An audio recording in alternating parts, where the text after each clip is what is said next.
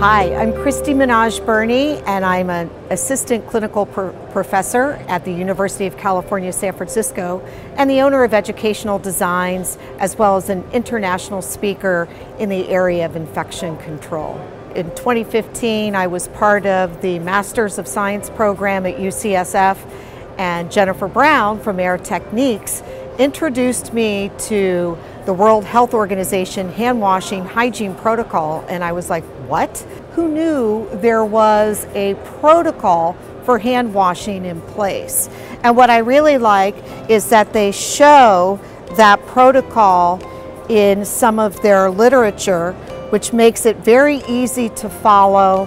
And once people develop the habit, hand hygiene becomes a much easier process. Don't have to worry about singing happy birthday or counting to 1,000,000 in your head. You've got a systematic approach. Air Technique products and how they compare to things in the past, that's a good question. I graduated in 1984. Oh my gosh, the stuff we used to, it might as well have been bleach with sand grit built into it. And when we understood infection control protocols and needing to wash your hands and the frequency between every patient, at the start of the day, before and after donning gloves, wow, it really wrecked our skin. So what we have today through Air Techniques is just such a shift and a huge welcome addition to our infection control hand hygiene protocols. Is it easy to fit into the gloves after using? Good question and good point, because that's exactly what the challenge was back when infection control and hand hygiene came into play.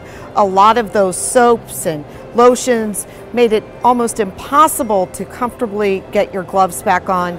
You don't have to worry about that with the Air Techniques hand hygiene products. Clearly, I would recommend the products, but more importantly, what I'd recommend is that educators take advantage of Air Techniques and the Monarch product line in their education resources. Today, more important than ever, we understand that if we had protocols in place, if we had consistent hand hygiene, infection would be reduced significantly. And I really credit the folks at Air Techniques and the Monarch product line for helping us do that.